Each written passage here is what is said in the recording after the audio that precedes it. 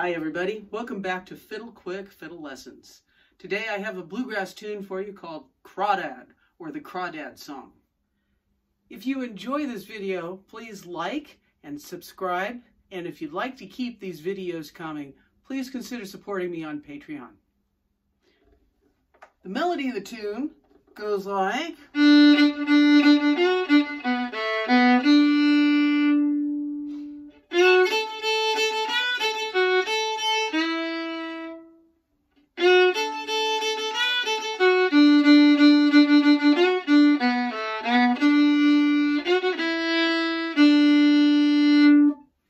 So let's break that down into chunks and learn it.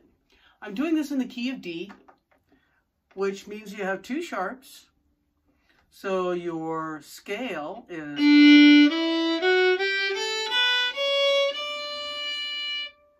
And we aren't going up on the E string for this, but we are on the G string. So let's go back down and play the notes on the G string. So that's C sharp. So you're going to stretch your third finger up. B, A, down to G, back up. And there you have a halfway extended scale that'll cover all the notes that you're going to use in this tune. Most important thing, you're doing this on the A string and the D string and changing that third finger to sharp on the G string. All right. So the rhythm to this will vary depending on what words are being sung or what words you have in your head. I'm going to keep it easy and just do a basic shuffle pattern, 1 and a 2 and a on most of the notes. So it starts out so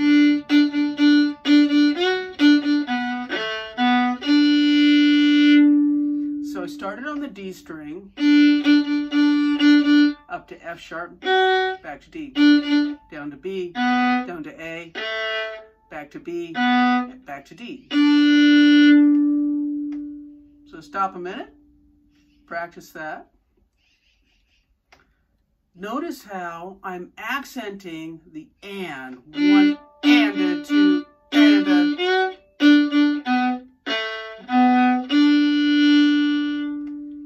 I'm getting that by giving a little lean into the bow. So I'm just doing a little twist of my forearm. You can see it there in the corner.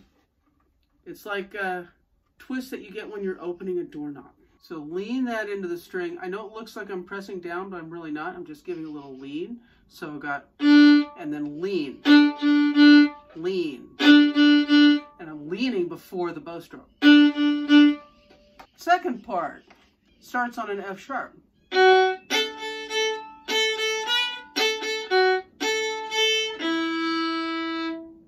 So it's F sharp, A, up to B, down to A, down to F sharp, back to A, down to E. F, A, B, A, F, A, E. Here's the next part.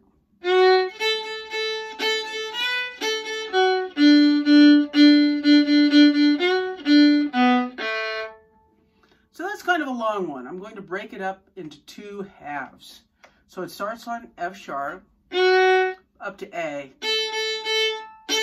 up to B, back down to A, F sharp, and then D. So here it is again. F sharp, A, up to B, A, and F sharp, D. And then we'll add this on, starting on D, D, D, D, D, D, D, F sharp, D, D, A. Do that again. D, D, D, D, D, D, F sharp, D, D, A. And then let's put that together, because that's a longer, there's a lot more notes in that phrase than there were in the first two. So back to F sharp. F sharp, A, up to B, A, F sharp, D, D,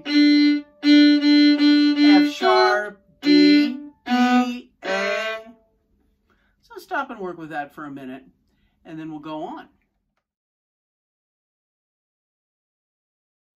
The last part is syncopated. So we have 1 and 2 and 3 and 4 and 1. 1 and 2, 3 and 1. Let's play this together a couple of times. 2. Here we go.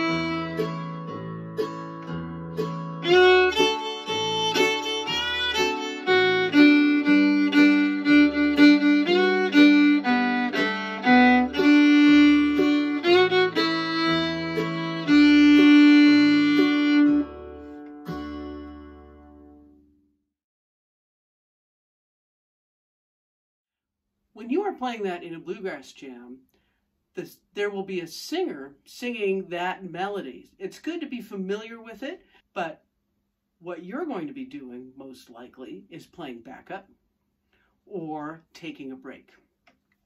So in order to prepare yourself for doing both of those, first thing you really want to do is get familiar with the chord progression. One way to do that is to just play the root of each note as the chord goes by.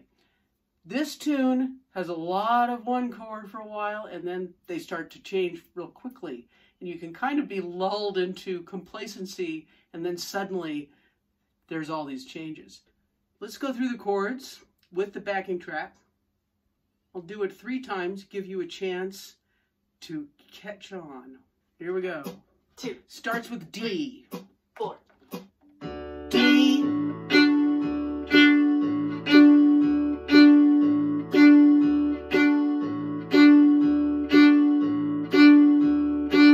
To A. Back to D. G. Back to D. A. D. Let's do it again. D.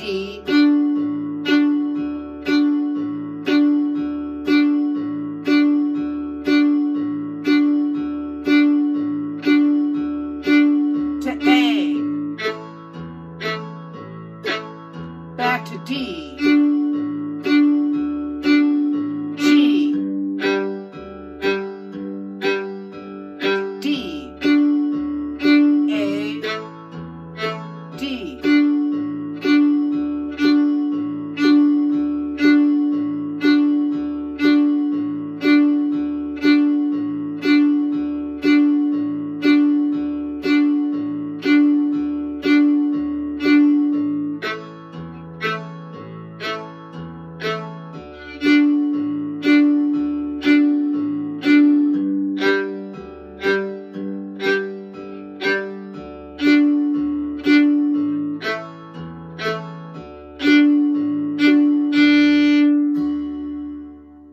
Notice that I was playing on the 2nd and the 4th beat of every measure, the chuck of the guitar's boom chuck. And that is kind of the most basic form of comping, would be to do that. So the next step would be to learn all of the possible double stops for each chord. One way of doing that is to play the arpeggios, so your D arpeggio, starting on the lowest note, which it would be A. So it'd be A, D, F sharp, A, D, F sharp, and A. So that's not starting on the D of the chord, it's actually starting on the fifth note, but it covers all the possibilities.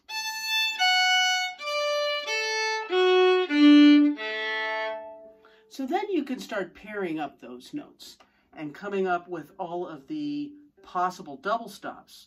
So we'll have A and D, F sharp and A, D and F sharp if I use my fourth finger, open A and open D, F sharp and A, D and F sharp, F sharp and A, D and F sharp, and D and A. Probably won't use that much, but it's a possibility. Your next arpeggio is your A. So your A arpeggio is A, C sharp, and E. So we've got A, C sharp, E, A, C sharp, E, and A.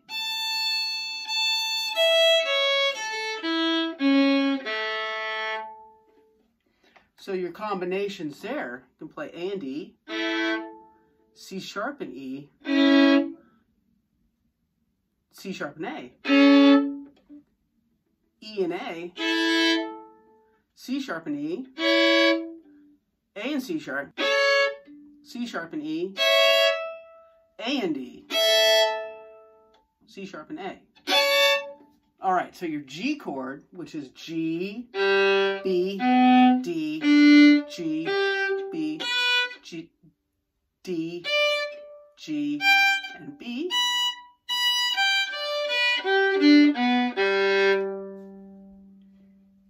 Your double stops there. You have open G, B and D, B and G. If you use your fourth finger, you have D and G. Then you have D and B, G and B, D and G, B and G, D and G, and then D and B. So learn all of those, and then when you're playing your backup, you can vary the chords that you're doing a little bit and have some more options. Something like this.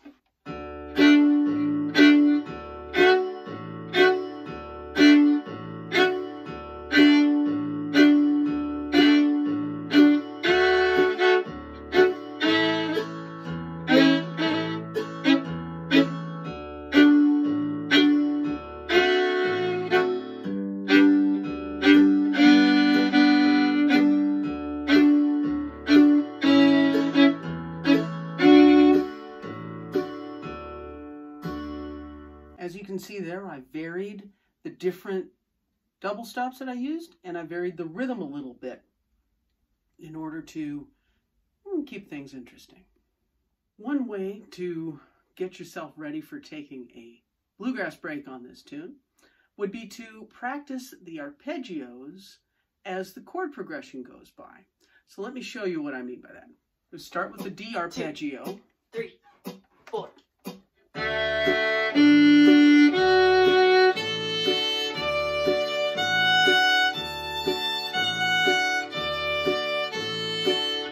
Now I'm going to A, and D, and G,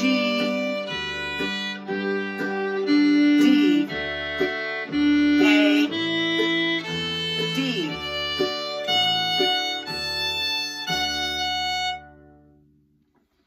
And then once you get confident with that, you can speed it up and go quarter notes or eighth notes or whatever you like. You can also do the same thing, practicing the pentatonic scale going through that. So I'll give you an idea of what I mean by doing that here. D pentatonic or D bluegrass scale.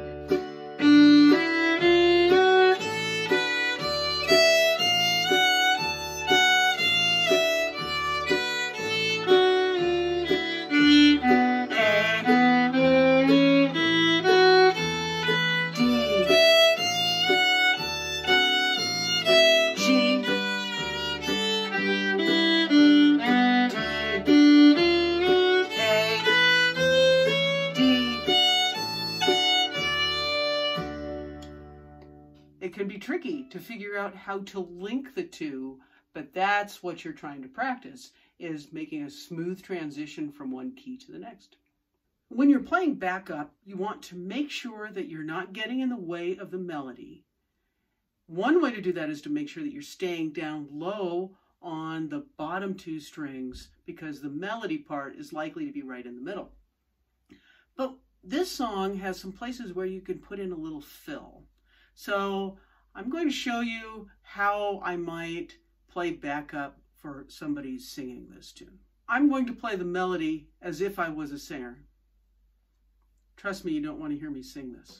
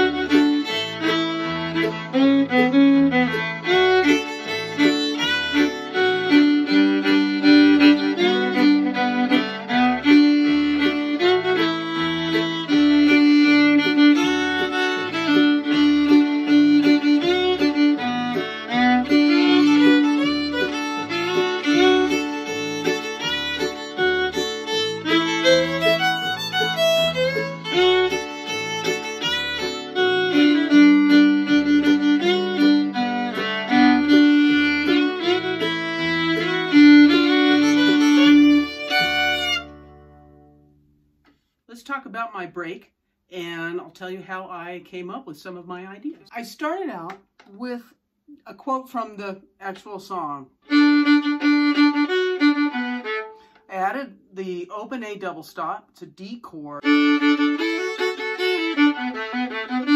That's basically the D pentatonic scale. Up to, and then I just played the scale going down from F sharp. And back up again. That's where it's handy to practice that D pentatonic scale, starting from every note and doing different patterns too. So that's all I really did, was play on that D pentatonic scale.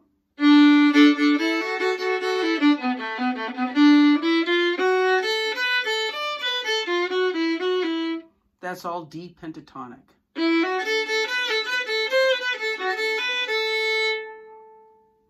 There, I threw in the flat 7. So throwing in the flat 7 is very bluegrassy. You can make a scale.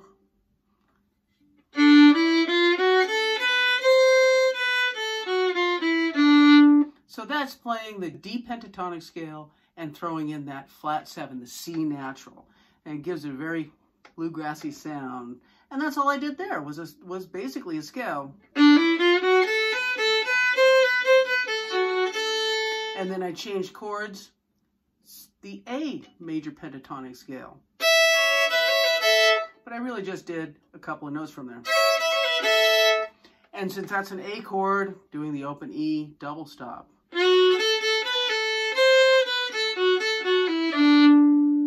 So I liked that idea. That used that flat 7. I just did the double stop. And then I copied it on the G string. Little variation on that. Another D, we'll call it the D bluegrass scale with that flat 7 in it. And then I just played around with that bluegrass scale. Then on the second variation, I went up to the higher octave and thought, you know, how would that go?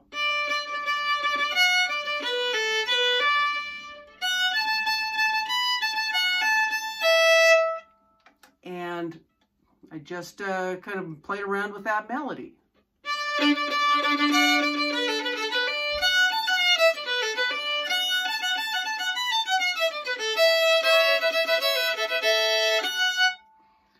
So that's all I'm doing there. Same thing. I'm flipping back and forth between my D pentatonic scale, my A pentatonic scale, and my G pentatonic scale. So skipping down to the end.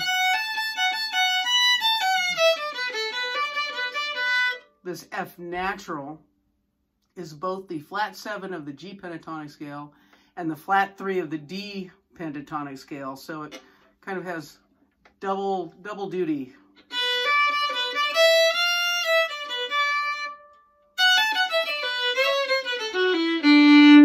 And this last solo that I took, I just drew from the pentatonic scale and played whatever patterns and double stops and things came into my mind. So there's some ideas for you. Have fun. Thanks for watching. We'll see you next time.